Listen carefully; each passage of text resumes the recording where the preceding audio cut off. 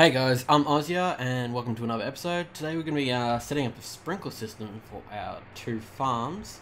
I can't remember who commented, derp. I'm gonna die. They'd like to see set up a sprinkler farm for our little magic crops farm. I've already set up a fan system, like the one we've got over here. It was in the previous episode. So this one's powered by the wind turbine. And because I've got way more resources now, I'm now using magnetostatic engines to convert our RF power into Rotarycraft power, which is from the rotational dynamos, which are actually Rotarycraft power into RF. So, but since this makes heaps, I'm going to do that. Yeah, but anyway, on to the sprinkler system. Okay, so the first thing we need to do, if you're wondering why I'm also back on default templates, is because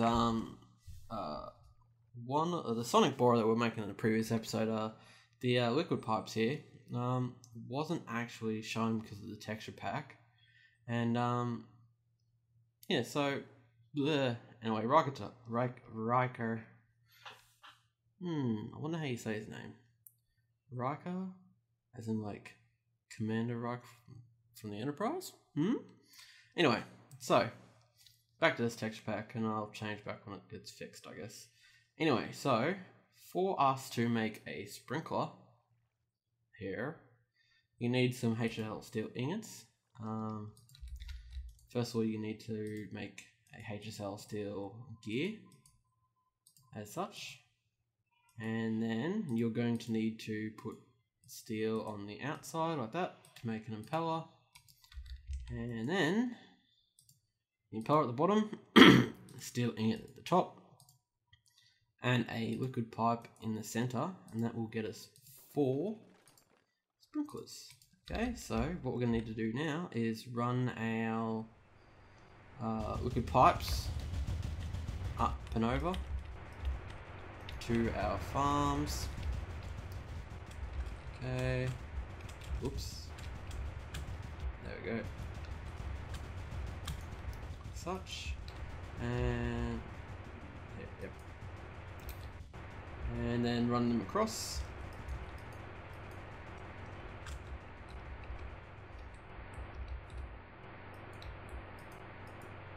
Over here, there we go.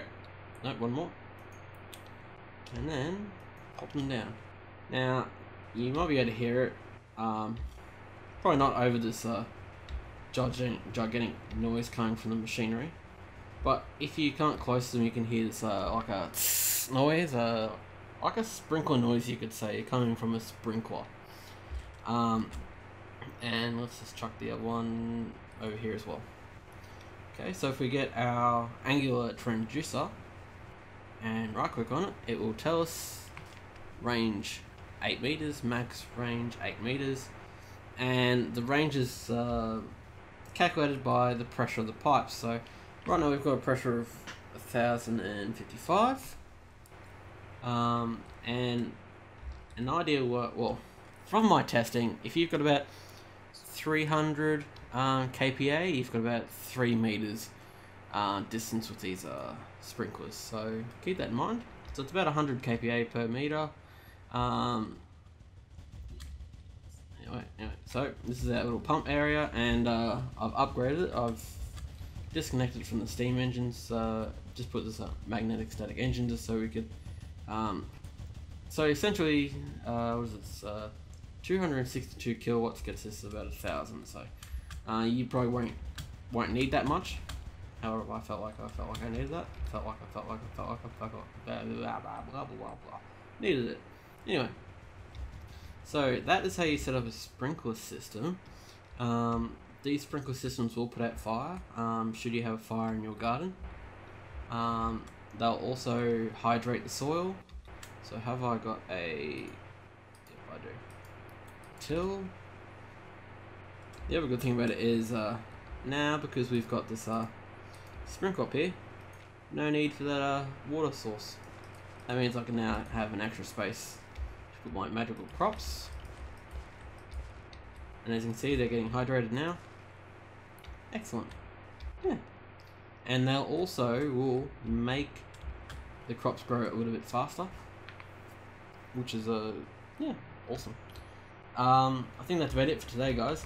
Coming up episodes, I'm gonna be looking into a new power source, maybe steam, maybe solar power. We're getting tons of power from the hydrokinetic engines over here, which is in a previous episode, but I really want to get more power, different kinds of power. Maybe some jet fuel will come down to point as well, but solar will be probably next. So if you want me to look into any kind of power source for Rotarycraft or any kind of other mod, let me know. So please like, comment and subscribe. Until next time, guys.